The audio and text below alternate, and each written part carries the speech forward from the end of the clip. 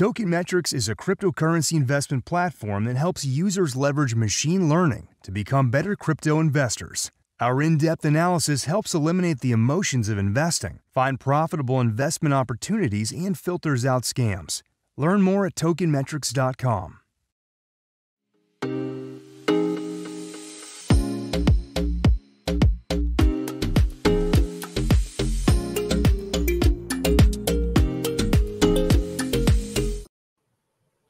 We are live.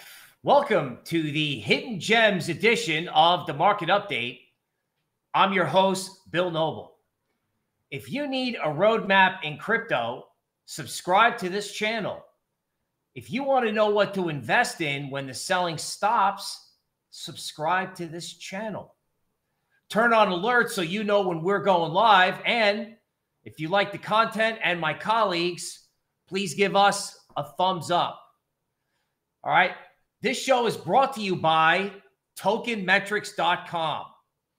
So for today's agenda, I am going to go through the market update. All right. And then we are going to go through NFTs, right? Because NFTs and risk assets are not correlated. We're going to get a critical update about the DeFi markets. And then we're going to get hidden gem projects that we really like, that are something that, you know, is up and coming, because the best time to do homework is in a bear market. All right. So without further ado, let's just take a look at who's on the stream. Okay. Ali from London is here first, right? We have Solly Soul. Hi. Madrid. All right. Is in the house. All right. And also from Togo. So let's jump into your market update.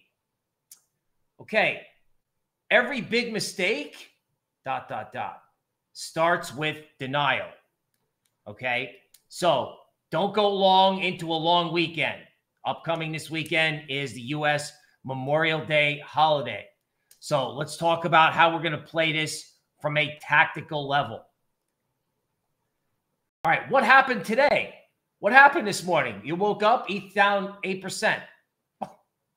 Okay, here's what happened. Glassnode, okay, ETH perpetual funding rate, it's all green, right? Everyone is long ETH, probably hedge funds long ETH, right? Looking to maybe add on leverage in case the ETH merge comes out. Okay, it's not a terrible strategy, but, you know, if these guys get stopped out, it can create these air pockets to the downside. The same thing happened in December. People tried to get long, right, with these levered instruments, and then price didn't, you know, price went down. So as long as this is green, you have to be vigilant. You know, from listening to me, you have to be vigilant no matter what. One thing I think is interesting is that people don't think they have to be hedged in ETH, or macro hedge funds are not making short bets in ETH. How do I know that? Well, because open interest in ETH futures, the blue line, seems kind of muted. Everyone's interested in being short Bitcoin, but no one's interested in being short ETH. We know why. However, what I will note is when ETH open interest does expand in these sort of futures, the cash margin futures, you know, when ETH open interest does start to rise, ETH falls out of bed. So as long as no one is interested in shorting ETH via these futures, it's okay.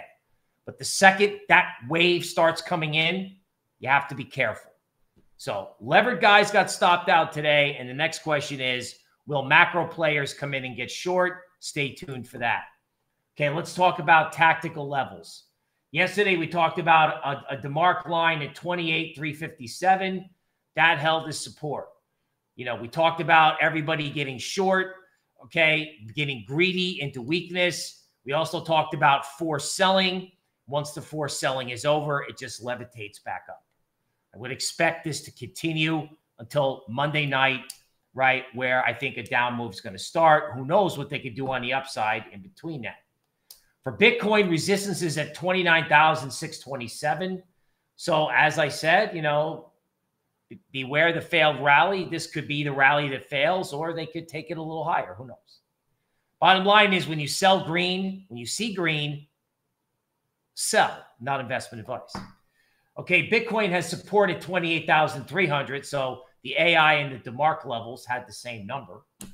And in the event that they want to get wild, 33,000 is support on the upside, or 31, right? The point is you want to have the ability to sell it as it goes up. I'm not exactly sure where those levels will be, but you want to make sure your positions are reasonable enough so that if it does go up, you can reduce risk or hedge if you need to. Now, let's talk about the last rally. Remember that from my list of when does something, when do you get ready for something big? Okay, so tokenmetrics.com, we have this new markets page. Okay, this shows volatility. So as you might notice, the market hasn't done anything for a while. So volatility has the yellow line over here in the corner has gone way down. So I said, that's interesting. What happens when it gets to the bottom of the range? Well, in December, volatility got to the bottom of the range, and then Bitcoin had one more rally, this arrow here, and then boom. And then historical volatility over here in March, April, right? It bottomed out. Bitcoin had one last rally, and boom. Or the market did. This is total crypto market cap, right? So volatility, bottom. So what does that mean? Everyone goes to sleep. We're all going to make it. Turn your back on the bear. Then there's a final rally. Everybody thinks it's okay. And then slam. Okay, so beware the failed rally. Don't get sucked in. Don't feed the bear. The more boring it is, the worse it could be if the next rally failed. Okay, ETH. Some good news. So wave 5, we were looking for an emotional downtrade in ETH. We got it. Wave 5 came in and it hit support near 1,700, did an overshoot, and now it's bouncing. So, the market's probably going to go lower later, but for the moment, it's okay. They all got emotional, and hopefully we can go on vacation. Okay, ETH also has a DeMark 9 with support at 1766. What does that mean? Well, it could mean that ETH's just going to turn around and go back up. This is a 90-minute chart, so maybe we got 3 days of stability. Okay, now with this 9 bottom, okay, the way DeMark works is that could be the first part of a trend. Then you could get a counter trend rally. And then if that rally fails, then it goes a lot lower. So bottom line, beware the failed rally. Hopefully we get to go on vacation. But if there's a failed rally anywhere between here and Monday night, look out. Kind of hoping for stability personally, 3 more days of calm. Okay, let's talk about ETH on a broader structure. 1850 is going to be a key pivot, right? So they burst below it and then they came back above it. So if ETH is above 1850, it's probably okay. If ETH is below 1850, risk is 1500. Now, I said this with 1950, and as bear markets do, they taught you, right? I said, oh, watch out for 1950. Watch out, watch out, watch out. It sat there. It hit the number like I don't know how many times. I stopped talking about it. And what happens when I stop talking about it? Boom. Down 10% while you're sleeping. This is the power of bear markets, right? They just sneak up on you. 1752 was a level from our AI-related support and resistance. If you're looking for all these levels throughout a wide variety of altcoins, go back to yesterday's video where we covered these levels for every coin. But the bottom line is ETH may be zooming around in a range between 1752 and 2000. Now, if you ever saw 1900 or 2000 again, I would be thinking that's where you reduce risk, or if you're a short seller, you would start to get active. Okay, just as a reminder, ETH on a monthly chart, right? Okay, so April was the 13 top. All right, that means there should be a trend lower. These green numbers mean that it could last 5 more months. So that means May, right? 5, June, 6, July, 7, August, 8, September, 9, and maybe one more for good measure in October. Now you're like, okay, Bill, well, I don't understand. I can't process that. All right, so I'm not an expert. We will hear from the DeFi experts later. But I'm actually looking at something really weird, Aave versus Bitcoin, right? So I guess you could call it like the biggest bank in the DeFi system versus the biggest monetary asset in the system, maybe. Okay. So this is a 5-wave structure. There's a trend line. And in the bottom right-hand corner, we could be set up for 5 of 5. Now, what is that? So let's zoom in here on this last recent, this is April and May. What's 5 of 5? Well, it's about as emotional and just straight down. It's like total panic. Now I'm looking at this. I'm like, okay, here's an Elliott wave count. And maybe this makes Aave versus Bitcoin go down 45%. Just straight up charts. What would make Aave go down 45% versus Bitcoin? Okay, I don't know the answer to that, but I'm guessing it would be some kind of liquidation event or problem with collateral, just like 2008.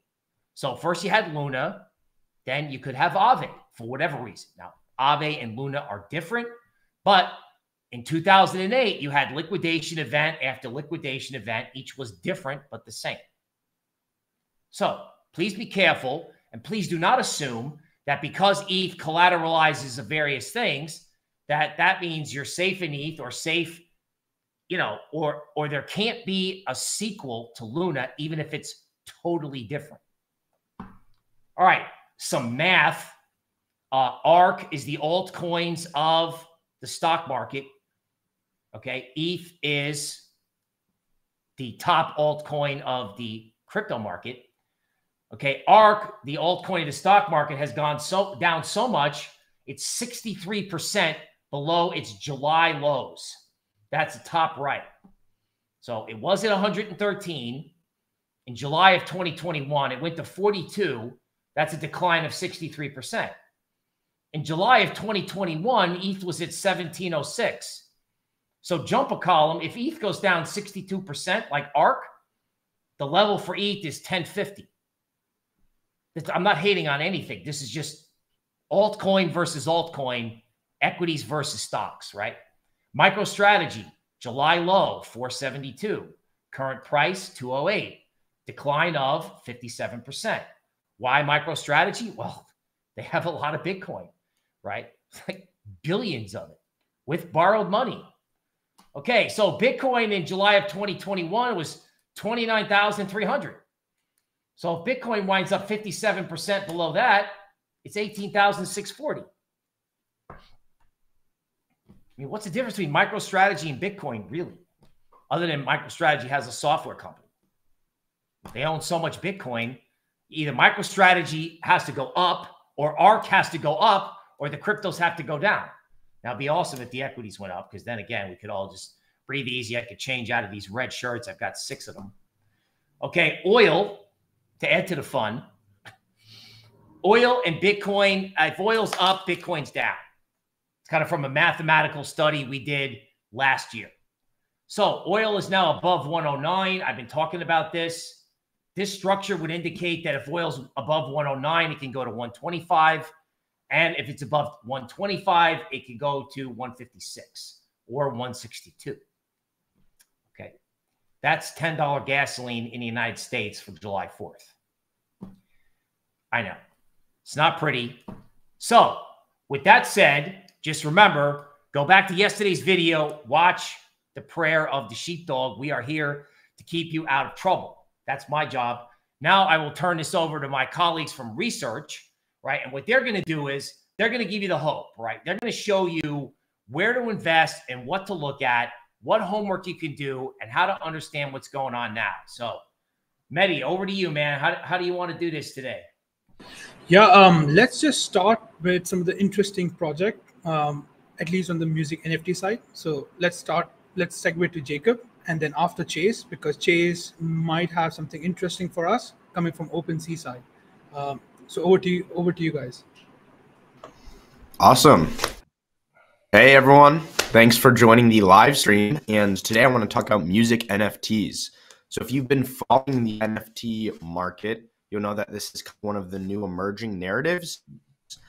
And NFTs are great in a bear market because it allows you to connect with your favorite creators and the utility that they provide lasts more than just it's worth more than just a trade. You get access to backstage at their concerts. You get access to future music drops. So music NFTs are what exactly are music NFTs? An artist or musician, they sell their soundtracks, their actual songs, maybe an album as an NFT, allows their fans to own their music, and not only own their music, but also get royalties from their music. And why is this important? Well, I think we can look at kind of some Web 2 music stats, and then you'll see kind of why music NFTs also give power back to the artists and the creators. So let me share my screen and we can look at some stats. So we can look at Spotify. So Spotify pays between 0.003 cents and 0.005 cents per stream. So that means that artists need at least 200 streams on one song to make $1. Apple Music paid an average of 0.01 cents per stream in 2021. And Rolling Stone reports that 1% of artists on Spotify receive 90% of all streams, and only the top 0.8% of these artists make an average of $50,000 per year from streaming. So that's not a lot of money. And not only are these artists not making a lot from their streams, their music labels are taking a lot of money as well. So we know NFTs give power back to the creators, back to the artists, and music NFTs are a perfect example of this. Let's look at one platform called Royal. Royal is a platform that allows artists to sell their music as NFTs. They use Royal to share a portion of their streaming royalties with their fans, as well as allowing their fans to be owners of their music. So if you buy a music NFT on Royal, you'll get exclusive access to streaming rights that generate income for you as a holder, as well as certain benefits that the artist promises. We can look at a perfect example of this. So famous DJ Diplo, in the end of March, launched one of his single called Don't Forget My Love with Miguel. And we can look at kind of what it sold for and what benefits a holder got from it. So there was 3 different tiers: the gold, platinum, and diamond. If you bought a gold tier, which there was 2,000 of those, 2,000 tokens for $99, you got 0.004% ownership of the song, as well as access to their private Discord. If you paid almost $1,000, you got first dibs on the next Diplo drop, exclusive Diplo DJ music, and as well as the Discord channel. And lastly, if you paid $10,000, you get guest list pass for one Diplo show per year up until 2023, as well as first dibs, exclusive music, and access to the Royal Collector Discord channel. So these were all sold out. They offered an ownership of 20% of his songs, and they raised $400,000. So if we look back at these streaming revenue, he definitely would not make $400,000 from dropping this on Spotify or Apple Music, as well as if he did, his music label would take a huge cut.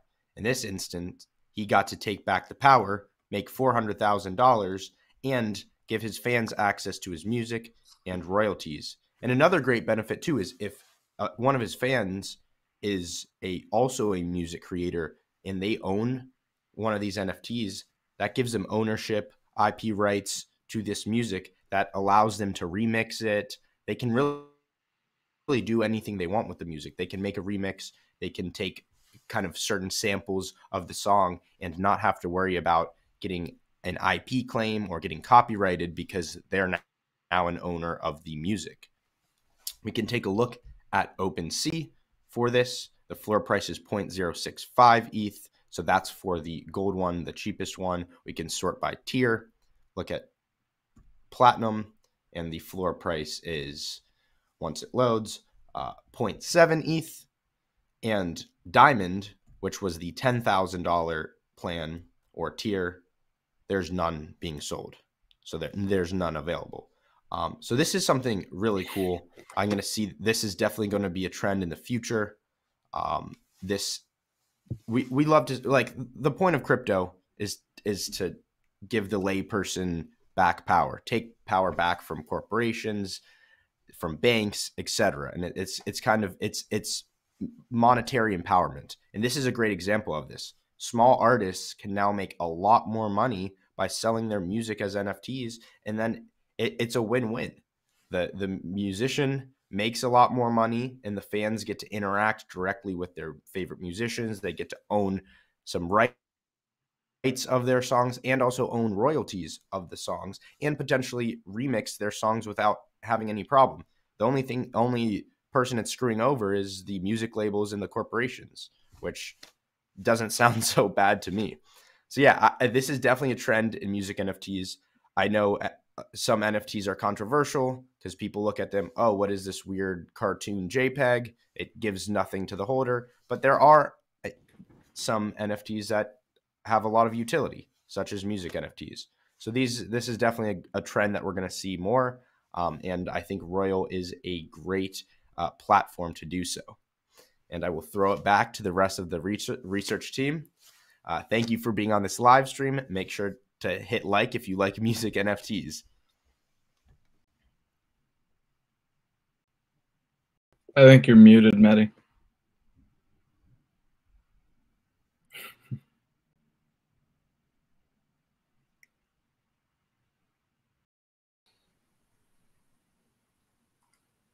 All right, I'm still not hearing Mehdi. I'll get Chase. Let's hear your side of the NFTs. Go ahead and get started. So today I'm going to be talking about a big new and recent announcement from OpenSea. That's obviously the NFT marketplace giant on Ethereum, which recently started supporting Solana NFTs. Their new announcement is they will be launching something called Seaport Protocol, which is a open source Web3 marketplace for efficiently buying, selling, and trading NFTs. So essentially the biggest can you hear announcement. Yeah, we can hear you, Mehdi. So there's a few big things coming out of this announcement. Namely, Seaport will allow buyers and sellers to not only trade, buy and sell NFTs using ETH, you'll also be able to use other NFTs, other cryptocurrencies, other ERC-20s, and also ERC 1155, which some people refer to as semi-fungible tokens.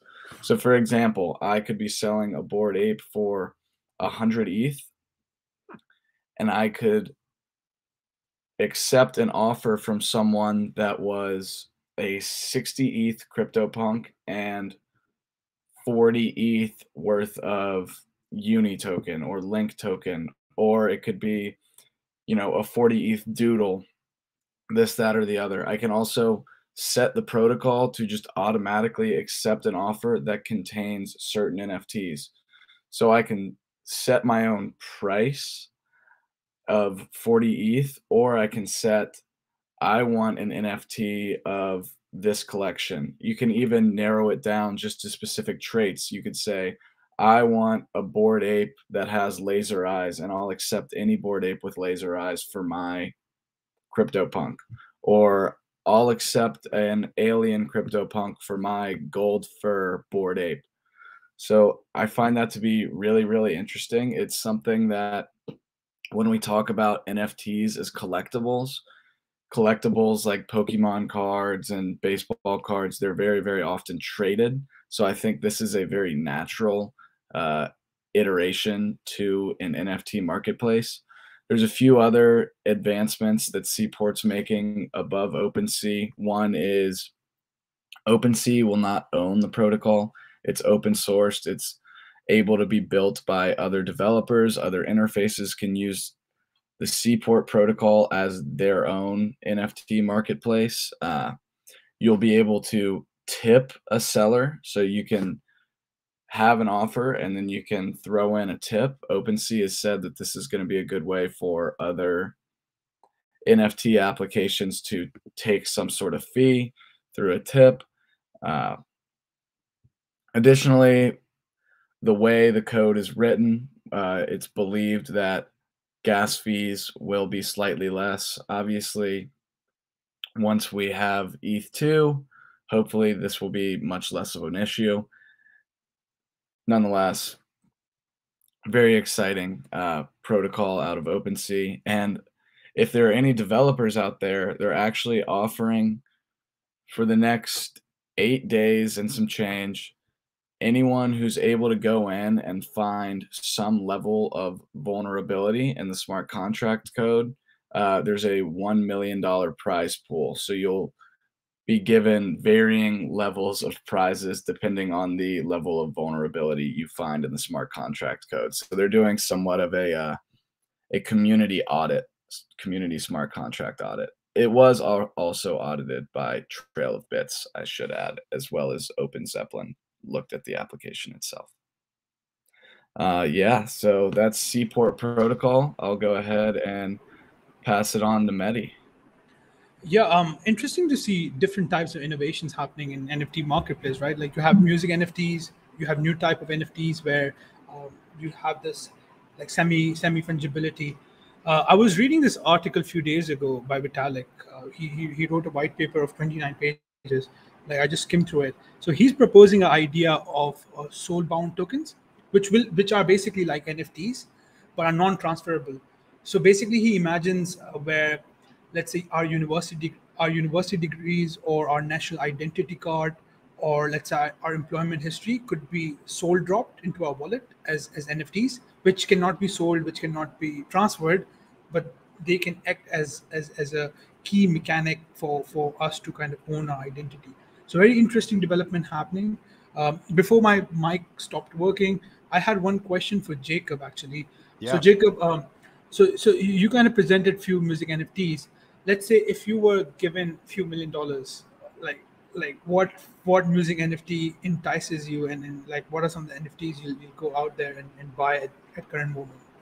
Yeah, so for music NFTs, none of my favorite artists have started doing that yet. I see in the future they will, but at this point I probably wouldn't buy any music NFTs because I think the main value add is for you to connect with your creator and get these benefits such as backstage passes. I don't see them as much as turning a 3x profit, a 5x profit. I mean, as you saw on OpenSea with the Diplo NFTs, all of the prices were more expensive than the mint, so everyone did make money from it. However, not that much money, and I don't think that's why collectors are buying these. So for me personally, I probably wouldn't dive into any music NFTs right now. Plus, the liquidity isn't the best. But I do think it's a great innovation, and I do think it's a narrative that we will continue to see growing in the next couple of years. Makes sense. Let's say, for me, I'm not a big EDM guy, but for whatever reason, DJs, the Chainsmokers, Diplo, Blau has a music NFT launching on Royal pretty soon. For whatever reason, DJs and EDM artists seem to be the first to hop on this wave, the first traditional artist to hop onto the music NFT wave. Yeah, I can kind of imagine them. Let's say if some of the users go on and buy those music NFTs, I can kind of think about soul-bound tokens being airdropped to them as like first loyal buyers of these NFTs. Perhaps that could be one nice, interesting experiment. Before I just get too ahead of myself, why don't we segue to Dennis, and Dennis can bring us back to reality, and we can talk about current state of DeFi market.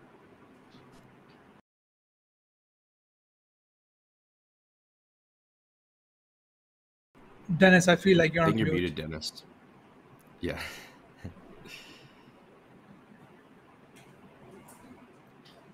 We still can't hear you. Whilst Dennis perhaps fixes his microphone like myself, I will perhaps jump into Hive Mapper. So even though at current times, crypto is kind of a bit tricky to navigate, like we have this recession risk, we have this stagflation risk, you have all kinds of risk running in parallel. So one of the ways you can still play crypto is, let's say, rather than investing in crypto, just earning crypto for free. So in 2018, around 2018, 19, Ian brought us Helium, right? Like he was one of the early adopters and early investors in Helium, and he basically told everyone on YouTube how to play this. So there's one interesting project which is very similar to Helium. It's called Hive Mapper. And if you were a Token Metrics customer, we highlighted this project 3 weeks ago. And within those 3 weeks, the price of the camera that you need to own to mine those tokens have already gone up by $100. So another perk of why you should be a TM customer. So I'll just share my screen and basically walk you guys through what Hive Mapper does. So Yep. Hive Mapper, you have. Can you hear me now, just so I can quickly check? Yes. All right, yes, great. Okay, I'll come in after you. So go ahead. All right. So with Hive Mapper, you have this $549 camera, and there's another one which is slightly cheaper. You can use this camera to basically map out a decentralized map. So at the moment, when you look at Google Maps, one big issue is that the mapping that happens requires a lot of infrastructure. You have this Google cars with multiple cameras and one person basically running around the city to kind of capture the images. And these maps typically take ages, if not years, like they take ages, like sometimes years to kind of update, especially in remote areas. So it's a very inefficient process. And also Google owns the map, right? If they want, they can basically not show you a particular region, or during times of crisis, the server might be down for whatever reason. There were some case studies in Ukraine where the Google Map service wasn't working. So again, one of the ways to kind of solve that problem is through having a decentralized map that is not owned by a central entity. And this is where Hive Mapper comes in, right? So with Hive Mapper, you buy the camera, you basically drive around and you earn these honey tokens. Now, one argument could be, let's say if I'm driving around and earning honey tokens, what does the honey token utility is? Like, let's say if I earn it, I'll sell it. So since you are making the map, there is also a buyer for those tokens. So the buyers will need the token to basically access live images or the most updated images of a particular location. So this is where the utility of the token lies. It's not just horrible tokenomics. And when they basically use those tokens gets burned. So you have this equilibrium where you have tokens that are being issued, but tokens also being burned as people call in the API service to access the decentralized map. So they're building this on Solana. Interesting project, and basically in few months they're doing a launch globally. I just also wanted to show you guys. Yeah, so you have this Hive Mapper Dash, which is $549, and you have a slightly cheaper version, which is also $549, but it was slightly cheaper a few days ago. So again, this just shows you some of the things. What do you get in the box, and so on and so forth. So what I really liked about this, they have strong connection with Helium and Solana. So Amr Halim, who is the CEO and founder of Helium, he is basically one of the advisors, and co-founder of Solana is also the advisors. Not only that, you have some key Web2 players such as Jaren, who basically was a Apple Map executive. He's also kind of helping them out, and also board members of Twitter and former CEO of Tinder are kind of helping them out. Interestingly, CEO of Zillow also has a map service where they kind of help them, where they can kind of help users kind of see images of different houses in a very specialized way. It's also kind of consulting them. So they have a stellar team as well as stellar advisors, and again, great investors. And unlike buying the tokens directly, one of the best ways you can just earn it, since if you drive a lot, is just to buy this scam and just go about it. Now, what are some of the future utilities I kind of see with this, right? At the moment, you're just buying it to kind of do the road mapping, but I can kind of imagine going forward, people can use it to check weather, check air pollution level, check whether can be used for delivery. So let's say if you have certain micro tasks, where let's say you want to move one delivery from one area to another, basically the whole global network of this map can facilitate that. And also they're being built on top of Helium. So Helium will be their wireless telecom service that will basically power this mapping services. So again, complex drop-off pickup could be interesting. Optionality, commercial delivery could be interesting thing to do. Asset inventory count for public and private goods. So for example, somebody can give you honey tokens if you go to a particular location to see if the public infrastructure is still in place or not, and leave out your reviews. And same for private assets, right? Let's say if you can go to a particular factory and see if everything is okay, if everything is working fine, and you kind of do that by honey tokens. Similarly, there are a lot of locations, especially in emerging markets, where you have missing addresses. So you can go to a particular location and fill out the address or what have you, and get paid for that. And yeah, so there could be interesting application. And not to forget, since the camera are 4K resolution, you also get very high quality camera service where the map, let's say when you're paying for the map service, you can see high fidelity images for your purposes. So again, very interesting project. Interestingly, this was a project that was first brought to me by Chase, who's now, I think, moving to a place where he won't be driving much. But if you have a car and if you drive, please get this and start earning some honey tokens. All right, guys. So that was it for my end. I do see one question. Can I buy that camera ever? I live in UK. Yes, you can. I think UK you'll be able to easily access this camera. Just go on their website and order it. Yeah. Over to you, Dennis. Buy a camera, Mehdi. I'm just gonna have a friend from home drive around with it, give him a cut of the honey. Yeah, Mehdi, do you have any idea if you like drive along, like if you're a commuter and you drive along the same route every day, like are you going to be able to earn less over time? Like is it kind of the early drives that are more lucrative? Yes. So they have these different services of coverage system, even though you'll be earning some tokens since you're updating the map on a daily basis. But they have this coverage system where, let's say, if you're driving in remote areas where nobody has traveled or nobody has driven before, obviously you get more tokens. But if there's a congested area where a lot of people are driving, of course, you'll earn less tokens. And in order to kind of decide that, they also have some complex curators that uses Helium wireless network to kind of see if what you guys are doing in terms of driving is matching the algorithm on their backend. Cool. Yeah. So should we pivot over to some thoughts about the DeFi landscape? Yes. All right, let's do it. I'm glad that you guys can hear me now. Let me share my screen. Let me know when you guys can see DeFi Llama. So if we're looking at this number right here, total TVL, we are now at 134 billion in TVL right now. If we look at just a little while ago, you could say that we were roughly double that. So not really great. As somebody that spends a lot of time in the DeFi space, you hate to see half of the TVL going down. But you also have to ask yourself, what does this number mean? What does it mean to lose 50% of our TVL? So kind of to reflect back on what Bill said right at the very beginning, when we're in kind of this like bear market or, sketchy market situations where people are spooked, people don't really want to invest, like the best thing to do with your time is not to like update your charts every 5 minutes, but it's probably to like either learn a new skill and build something or educate yourself. And that way, when when this market's over, things are more positive, you have new skill set, you can invest better, smarter.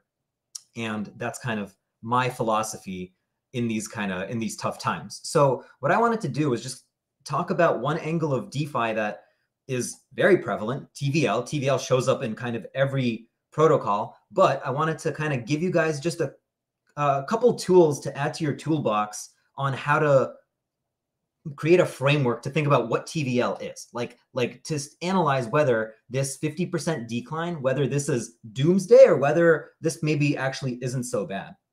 So I want to try to take a more objective point of view and take a look at some numbers. So what I wanted to do to facilitate this was I created a very simple Excel and a couple scenarios to walk us through in an imaginary simple protocol that we can all kind of learn from. And if somebody ever that's up here wants to ask some clarifying questions, just hop right in. But I think that this will be really illustrative. So stick with me. Maybe we can all learn something together. So we're looking at scenario A. There's a small little lending protocol that somebody just started that accepts Ethereum as collateral. You can only deposit Ethereum. And if you do, you can, take a loan out on some stable coins. So to take a look at what is the TVL of our little protocol, well, you have to look at what is the current price of ETH and how much Ethereum am I locking up? Like how many, whether it's 1,000 people that each put in 1 Ethereum or whether it's just one guy that just threw 1,000 Ethereum into it. This is how we find the TVL of the protocol, right? If Ethereum's at 2,000 and 1,000 people lock it up, you're going to have a TVL of 2 million. And now we have to ask ourselves, let's do some scenario analysis. What happens if Ethereum falls 25%?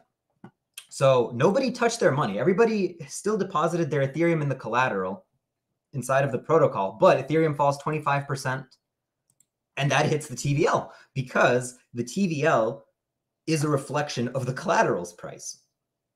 So you could see that there's no change in sentiment in the protocol. Nobody touched their money, but Ethereum fell.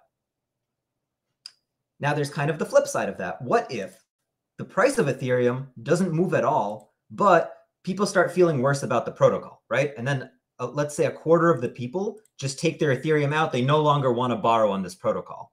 Well, that'll actually affect the TVL the exact same way, right? So when we're looking at this big decrease in TVL, like in DeFi as a whole, it's really important for us to ask one more question, which is which of these two causes is actually contributing to the decline in TVL? Because as you can imagine, if both of these things happen, then you see a much bigger decline.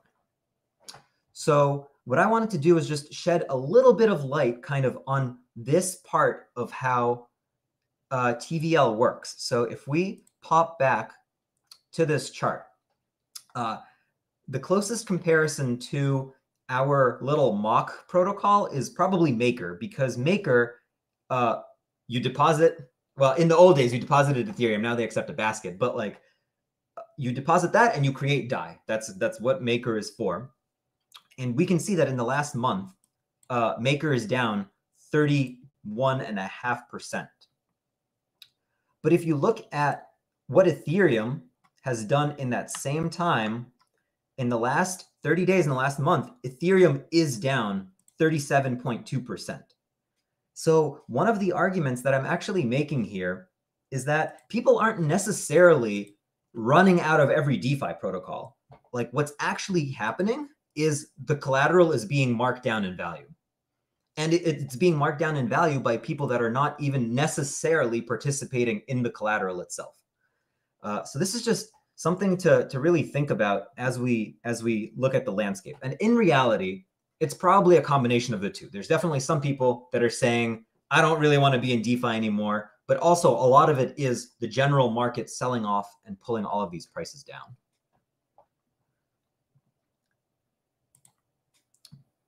So to kind of highlight that a little bit further, especially because earlier on Bill mentioned Aave, I just wanted to show you guys a quick snapshot of what Aave is looking like right now.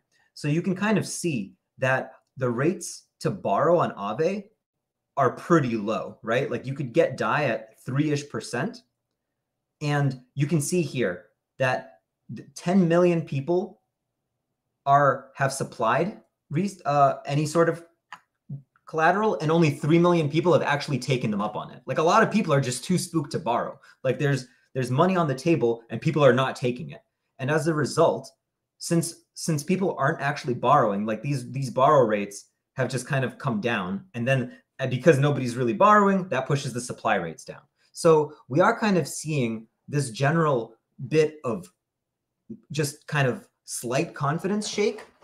But I think a lot of it is coming from higher level kind of market trends and also really poor timing with kind of current market conditions and the whole Luna thing, right? Like it's kind of for DeFi, it's kind of a double whammy because we're getting hit on both sides of it.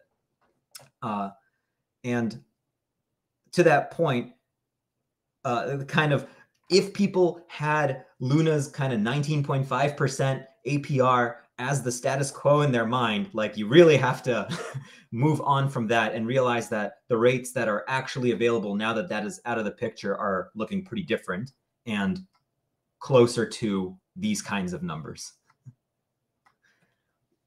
So these are just some thoughts on where we are on a higher level. And I still did want to share one more brand new protocol that's being developed right now that I think could be pretty interesting in a couple months. It's still being built. It's kind of in alpha testing right now. But once again, kind of when more of this blows over, when confidence and enthusiasm starts coming back, if you've been taking this time to do your research, you can be an early mover in these protocols, and it could potentially be pretty good for you.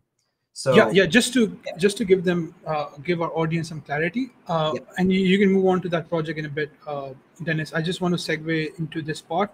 I just found this interesting charts from DropsDApp. So some of the projects that I had on my mind that I thought could be listed by Binance, I just want to show everybody at what ROI they are trading versus the market cap or valuation some of the investors invested in. So just to give you some clarity, Covalent is trading at 0.43, lower than what some of the investors bought. Same with one of the privacy coins called NYM name. Same with P-Stake. Melos is trading 3x because the valuation is still low. But you can see like how like some of the good projects with amazing investors listed, potential listing on Coinbase and Binance, trading at like single-digit million dollar valuations, and then also trading way below than what the VCs paid for.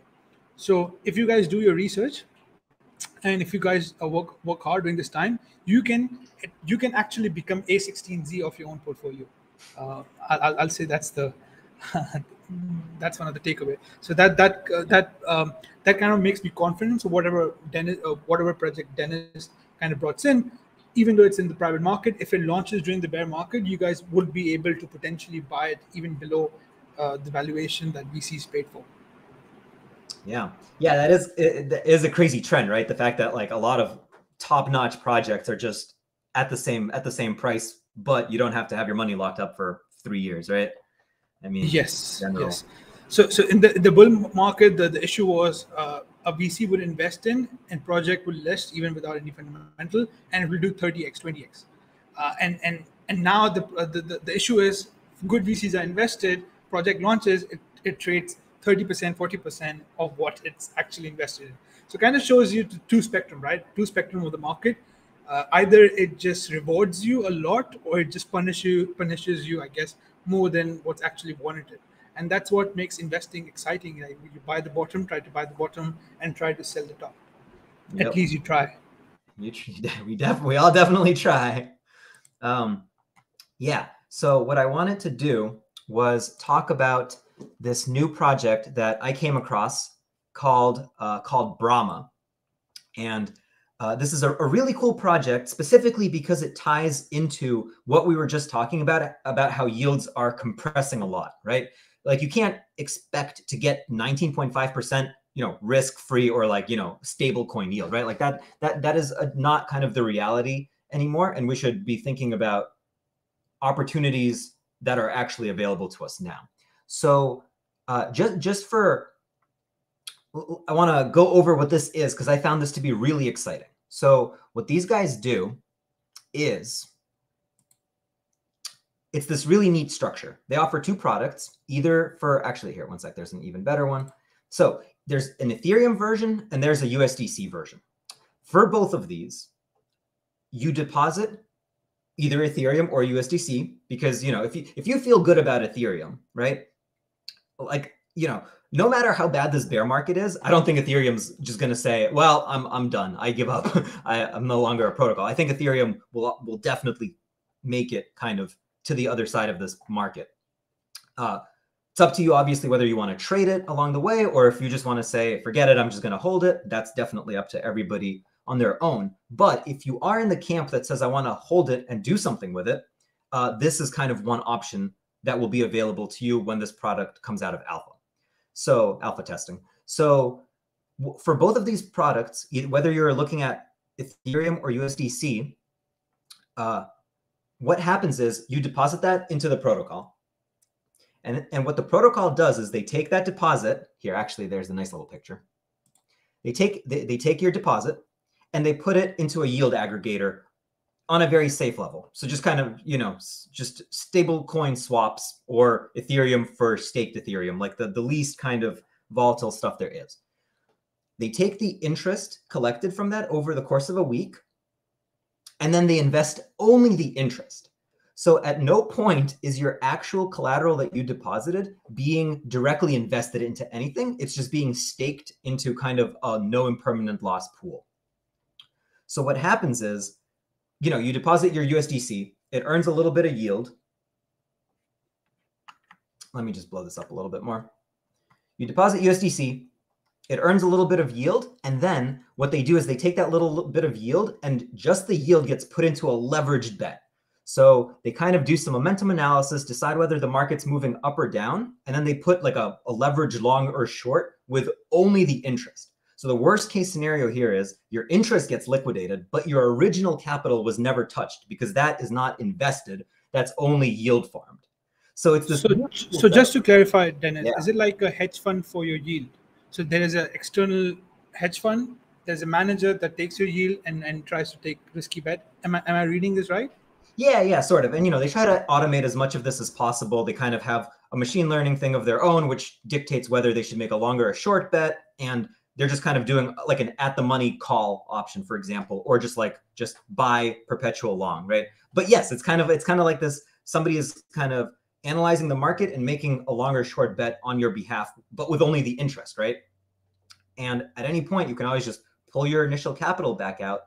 But the upside is that the interest, because it's being put into leveraged bets, actually has pretty interesting returns. And they've kind of been doing models, and on average, these things have been returning, roughly 5% or 7% APR. And this is interesting because it's a different source of yield, right? Like this is not an inflationary token that you're just kind of farming and then as its value crumples. Like this is, you're basically investing and receiving yield from market volatility. And I think that these kinds of plays are going to be really interesting going forward, especially when your underlying capital is not at significant risk. And I always am trying to reframe it to myself that like 5 to 7% is pretty good, even if you look at like your other stable coin options right now, right? If you're just trying to stake your USDC, like you're even across different platforms and different chains, you're looking at 1.7, maybe 3% if you're willing to like move your USDC over to Avalanche and do it on Stargate, right? But like these are actual stable coin rates right now. So when a project comes along and is trying to figure out a really neat way for you to get 5 to 7%, I think it's worth paying attention to. And so finally, just kind of sharing where these guys are right now. They're still actively building, and they're getting their audits done, because obviously you should make sure that protocols are audited before you actually put capital in it. They've actually already finished one audit and they're working on their second one. And there will be a token coming. So it's definitely something to pay attention to in the future. And also, if this does sound interesting and you're like, oh, okay, this kind of fundamentally, conceptually makes sense to me, then it pays to kind of get on their platform and just like join their Discord and start messing around, because there's this fun little karma system where they track your karma, which is just this untradeable resource. It's kind of funny because this almost ties back to what you were talking about from Vitalik about this kind of like soulbound thing. They're kind of doing this own thing just based on their own protocol, where as you engage in the community, as you participate and contribute, you start building karma. And karma is actually like what they use to like let in alpha and beta testers for their product. So if this all sounds exciting, mess around on their Discord, engage with the community, and you might build up some karma and be able to test out the product early. So I just thought this was really exciting and wanted to share it with everybody. Yeah, great presentation, Dennis. Really interesting, really interesting. Yeah, but I think the market will still take some time to getting used to 5%, 7% yields. Definitely, definitely. Yeah, one of the interesting trends I was just discussing with my analyst and also Bill, traditional finance on your stable coin, which is USD, is now giving you more interest than, let's say, Coinbase and Aave for that matter for lending. So now we are in this scenario where traditional finance, because of high inflation and Fed becoming hawkish, we might even have more interest there. Anyways, Mike, before we go back to Bill and before we just take further questions, man, what are you seeing in the private market? Like any interesting projects in the private market or some of the trends you're seeing in private market? Do cover it with our audience. So just to give our audience a bit of a backdrop, Mike basically throughout 7 days just gets on calls with private projects that are not listed yet. And it's sort of like our venture analyst where he just tracks movement in the private market. So over to you, Mike.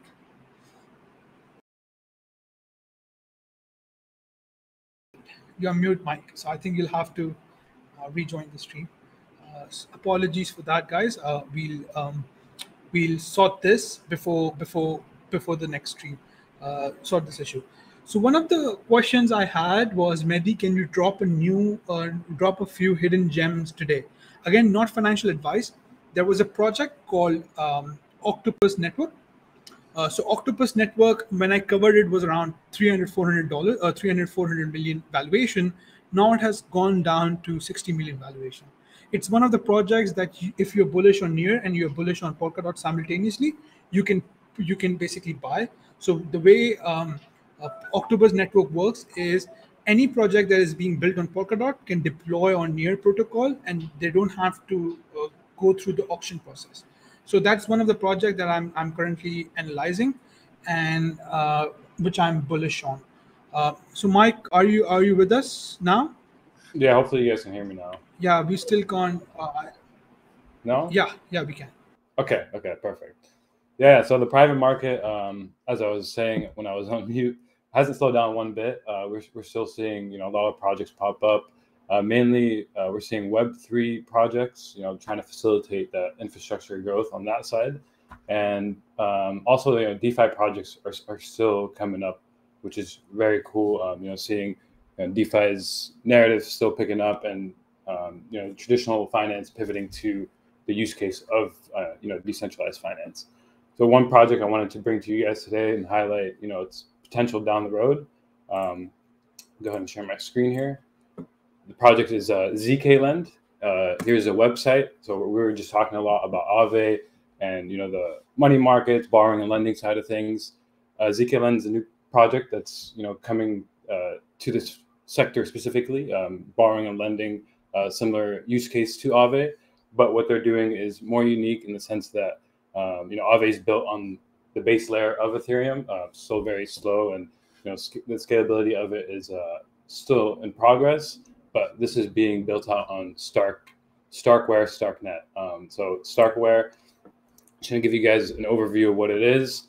So ZK-Lend is an all-in bet on Ethereum's ecosystem, aims to bring more composability and more users to the various dApps within Ethereum's ecosystem. And they plan on doing that by creating a better money market than Aave and Compound, for example. So why they're betting on Ethereum? So this is built on top of Starkware, and they're using Ethereum's superior security to become the new standard of permissionless and permission lending and borrowing. So a little bit different than Aave, and we'll go into how that is as I move forward. So Ethereum here, this is like a comparison of different blockchains: Avalanche, Ethereum, Polygon, Phantom, and Binance. So you could see Ethereum might be the most costly one, but with the average block time and nodes, validators, as well as the public scale allocation and the specs of the validator requirements, it's still the most robust and decentralized network that exists, and we're still obviously very bullish on it. And this project is a bet on that, much like Matic was a bet on Ethereum in 2019, 2020 for scaling. So why zero knowledge? Vitalik, the founder of Ethereum, spoke about it and said that we need zero knowledge. So this is a quote from him. In general, his opinion is in that in the short term, optimistic rollups are likely to win out for EVM computation. The ZK rollups are going to win out for simple payments, exchange, and other application use cases. But in the medium to long term, ZK rollups will win in all use cases as the technology improves. So what is ZK? It's a zero knowledge proof method where a party, approver, and another party can verify a statement is true without having to get all the nodes within all this 5,000 nodes to validate one transaction. They could just do it via two. So this is going to increase scalability, tenfold, to say the least, maybe 1,000-fold as it moves forward, and inherently relies on hash functions. So ZK Stark stands for zero knowledge, scalable, transparent arguments of knowledge. And some protocols are using it: Starkware, StarkX, Mutable X. This is one of the first protocols. DYDX, StarkNet, and Polygon Maiden. Polygon's in a few baskets when it comes to scalable technology. They have ZK rollups, optimistic rollups. So very interesting to see that Polygon is betting on this as well. Some pros: it's quantum resistant, less resistant to collision hashes, which is the chance to be attacked. And there's vocal support from the Ethereum Foundation, and it scales up the computational speed of Ethereum inherently. So zkLend is using Starkware, which is ZK rollups, to build borrowing and lending protocol with the utmost security and lowest fees. This is via Ethereum's robustness. And the way they're doing this is, first, they're going to be launching the Artemis permissionless side of things. So this is going to be very similar to Aave, where you can borrow, lend, and receive those high APY APRs that you're keen on. But down the line, they're also going to be launching Apollo, which is going to be an institutional focused borrowing and lending market. So we could see this project compete with Aave, as well as like Maple Finance going down further down in the future, just because of the fact that it's attacking these borrowing and lending markets in multiple angles. But yeah, this is just one project I wanted to bring to you guys. It has a little bit better tokenomics than Aave as well: revenue sharing, emission rewards, and governance rights. Mainly Aave is just providing governance right now. So one project I just wanted to bring to you guys, and hopefully provide some more information further. Thank you, Mike. So definitely the future is L2s, and one of the biggest infrastructure player of L2s is Starkware. Starkware is basically building zero knowledge proof layer 2s and rollups, and over there interesting applications will be built, and this is one of them, which will be like a Aave for one of the L2s. So thank you, Mike, for bringing that project up. I hope users will appreciate when this project is launched in 6 months' time, and we can perhaps re-air your video that you bought this project 6 months before any analyst was covering that. So before we head to our conclusion, I know you guys, I'm cognizant of your guys' time.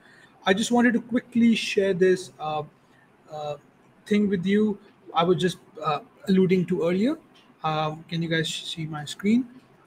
Yep. So I was reading this report, and this is very fascinating, and I think Bill will agree. Over here you see a few things. You see stable coins such as DAI, Binance US dollars, USDC, and USDT. And on Aave, you are seeing 2%, 0.9%, 1.4%, 1.4%. Now, the reason why USDT has 2% is there is slightly higher risk. Around 9%, around 9 to 15% of USDT portfolio is in riskier asset, like either crypto or some of the credit. So market are slightly assigning slightly higher yield for that. Whilst in case of USDC, you have 95%, 96% cash backing. And with DAI and BSUSD, you have similar kind of setting, but DAI being more over collateralized.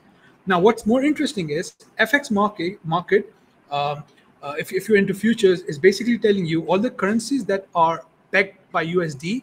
If you buy the futures contract, you'll get higher yield than, let's say, USDT and USDC. And just for some understanding, Hong Kong dollar and Saudi peg has literally been one of those strongest peg that haven't depegged.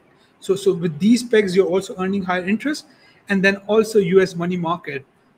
You can see USD bills and USD credit default swaps and things like that. U.S. money markets are also giving you higher yield. I'm not sure what USD CP A1 and A2 are, but again, commercial paper. Commercial paper. Okay. Can you elaborate on that, Dennis? I'm not aware of that. Yeah, for sure. That's actually what we talked a little bit about last week when we were looking at what's kind of under the guts of Tether. Commercial paper is just kind of shorter term loans to businesses. Okay. So A1 is a higher rating, but yeah. So is that Yes. A1 and A2 in reference to like M1 and M2? You know I'm referring No, to? not M1 and M2. Those are money supply. These are like money markets, like a very liquid 3 months treasury notes that you can basically hold and basically assume it's cash. But what's interesting is traditional finance, because of what has happened in few days, is giving you better yield, and that kind of shows to me that there's a lot of pain to come. There is a lot of pain to come, and I think Bill will be in agreement on what's transpiring. Yeah, I'll stop sharing screen now. Thank you, guys. All right, gentlemen, thank you. I think one of the things that's really interesting is that, in legacy, right, you can get a 3% yield. Let's see, a 30-year bond, which can benefit from a tough Fed, right? The Fed keeps tightening, but the economy slows down. You can hold a long bond, which is risky, but you can get 3%, and you may get capital appreciation because as long-term rates fall, because long bonds love, Fed hiking rates with slow economy. So can you imagine with the size of the give up trade that you've seen in long bonds, what would happen if you actually got a rally in legacy, if bond yields started dropping and you could get roughly 3% and capital appreciation? So I don't know what that means for DeFi. I just know that, the world of interest rates went from being surreal in legacy, and now it's surreal in DeFi. So is it over? Like, is the pain over in DeFi, or is it just starting? We don't know. But what we do know is Token Metrics customers get access to these analysts at detailed webinars once a week, right? They also get access to our markets page on our website, as well as a version of altcoin overtime, which we do on the market update. Now, today we had the deluxe version of altcoin overtime with my colleagues. So, gentlemen, any final words? Yes, it was a pleasure just giving the analysis, brainstorming with the other analysts. It was fun. Tomorrow I'm getting a very special guest from Traditional Finance on 100X Show. His name is Bilal Hafiz. He was my former boss, and he was a global head of research in JP Morgan, Deutsche Bank, and Nomura. So he'll be coming in and basically guiding us in terms of how to navigate the current global macro environment, also how to navigate like its views on crypto. He's at the moment neutral, which is very interesting, and long term he's bullish. So that will be very interesting to kind of pick his brain. So I do recommend everybody who tunes in either tomorrow or Monday to watch that episode to kind of be like a beacon light, kind of like a guiding light on how to navigate the current markets, and the portfolio construction he'll give will be wider than crypto. So stay tuned for that. Okay, gentlemen, thank you for joining us out there in the audience. We appreciate you. Token Metrics customers, tokenmetrics.com for the best research and portfolio insurance in the business. You can be your own hedge fund, and the best time to prepare is when the market's going lower. So for the Market Update Hidden Gems edition, I'm your host, Bill Noble. We will see you soon.